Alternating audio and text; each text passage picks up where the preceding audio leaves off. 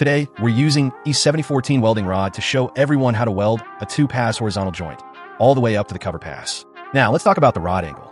Your trailing hand should lean slightly in the direction of the rod. Vertically, the hand should tilt slightly downward, just like this. All right, let's take a close-up look at the details.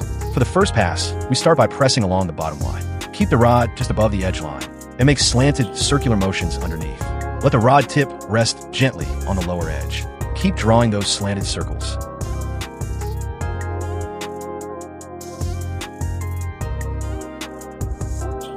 Lift the arc slightly, don't press it too low. Watch closely.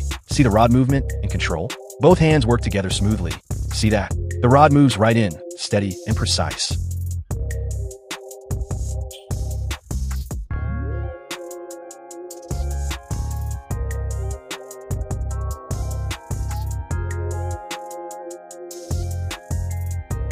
For the second pass, keep the welding rod vertically straight up and down, and let the rod angle tilt slightly to the left and right. The arc should be lifted just a little, and remember, don't raise the arc, just press it steadily as you go.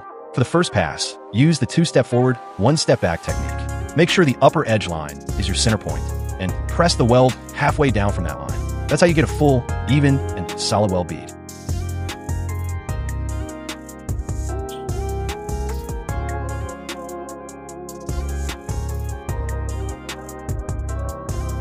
At that point, when you're laying down the second pass, press it right along the upper line. Keep the arc slightly raised, and use the 2-step forward, 1-step back technique.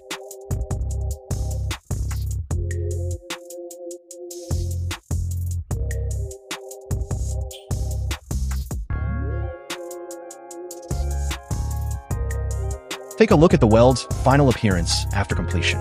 Each pass should overlap and press onto the previous one, and make sure to avoid any slag inclusion between the layers as much as possible. We're using a number 12 welding rod for this process.